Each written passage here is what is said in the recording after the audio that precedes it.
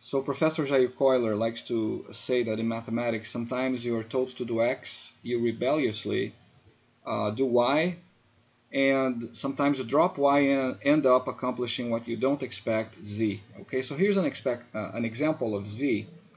Remember in the previous video, we were actually looking at a triangle ABC and asking the question of what is the locus of centers of circumellipses whose area is the same as the circumcircle area. Okay, so here's a circumcircle. Here's a point Q, which happens to be on this orange locus. And here's a circumellipse centered on Q. So circumellipse means it's an ellipse that passes through the three vertices of this reference triangle ABC. Now, Bernard Gibert and Peter Moses independently derived this locus, this orange locus here, and this orange locus is this interesting sextic curve on the barycentrics of a point in the plane of the triangle. Now I had thought, okay, so first of all, let me make the following remark.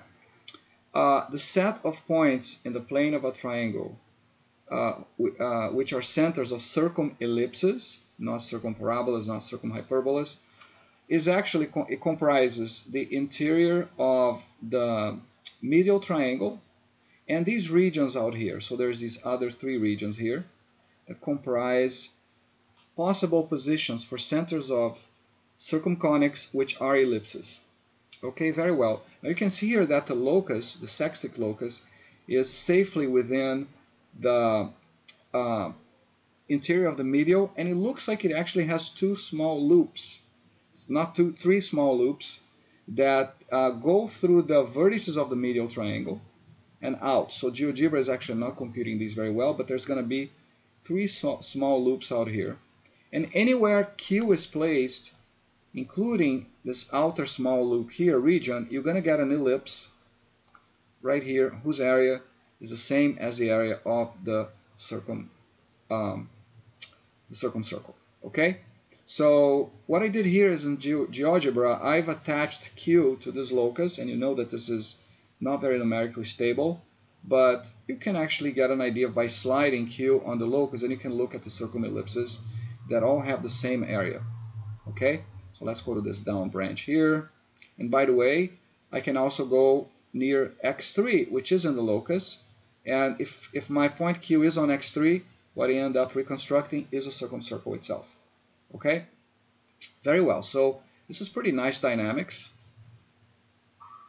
This is an unimaginable result that can be accomplished with zero programming in GeoGebra these days, which, you know, just a short 5-10 years ago, you had to write a lot of code to do something like this.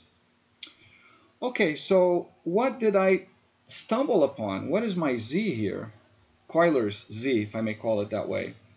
We had seen in the previous video that the center of those 5 circumellipses that are described in video 4, they lied on a permutation Steinerian ellipse, right?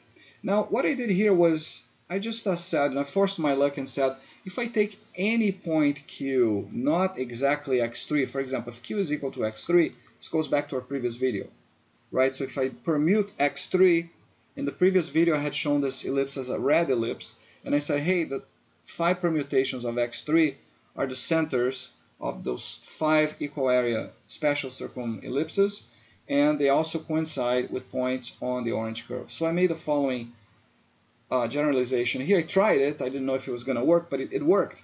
I said if I take any point Q on this curve and I compute its barycentric permutations, are these permutations going to fall on the same sextic? And much to my surprise, they do. So let me zoom in a bit. So what this amounts to affirming is that this sextic is in fact closed under barycentric permutation. So you take any point on it. Oh, now you can see the 3 loops quite well. Here's 1, here's 2, here's 3. All of them lie within these legal regions of circumellipse centers. Okay.